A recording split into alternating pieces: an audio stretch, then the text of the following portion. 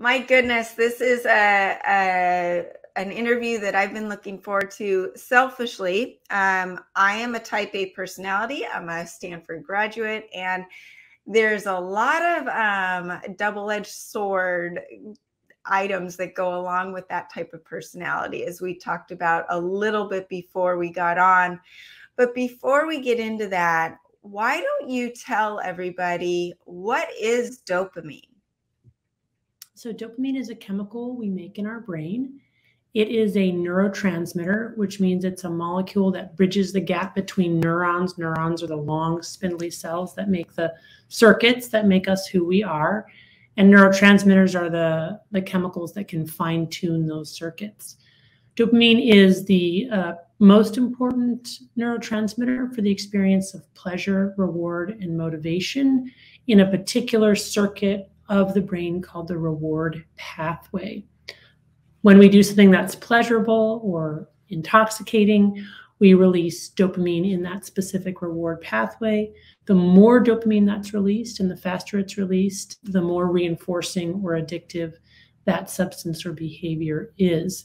And the other important thing is that pleasure and pain are co-located in the brain so that they work like opposite sides of a balance, which is really important to understanding what happens in the brain as we get addicted.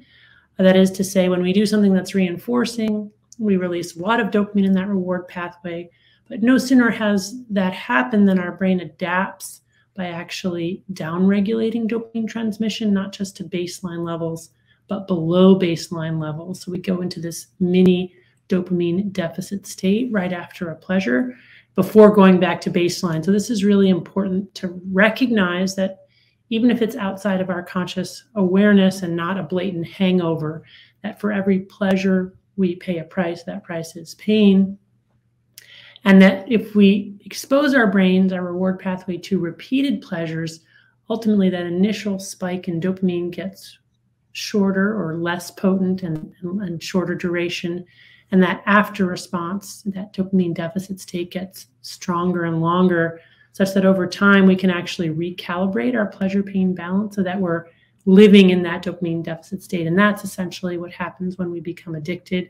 Now we need more of our drug in more potent forms, not to get high and feel good, but just to bring our balance back up to normal dopamine firing levels. And when we're not using, we're experiencing the universal symptoms of withdrawal from any addictive substance, which are anxiety, irritability, insomnia, dysphoria, and craving. So when you're talking about this, and I heard Andrew Huberman use a brownie as the example, I believe it was, and it's so me, because you're having that dessert, and say sugar is the drug of choice that we're talking about at the moment, and before you even finish it, you are experiencing pain in wanting a second serving to alleviate that pain and get back that dopamine. And then this also speaks to why if you stay away from sugar, you stay away from cocaine, stay away from the drug of choice, you're doing a detox and a reset. So one thing I wanted to ask you, so when you are, your dopamine deficit is lower every time you use, but does that mean that your baseline of dopamine is lower, or do we all have the same baseline? Does that make sense? Yeah, it does. Yeah, it's a great question. So first of all, we all have a baseline tonic level of dopamine firing. So dopamine is always being released in our reward pathway, being pulsed at a certain amount. But the amount that's being pulsed or released probably differs from individual to individual. So how much dopamine you're pulsing at rest may be different from how much dopamine I'm pulsing at rest, right?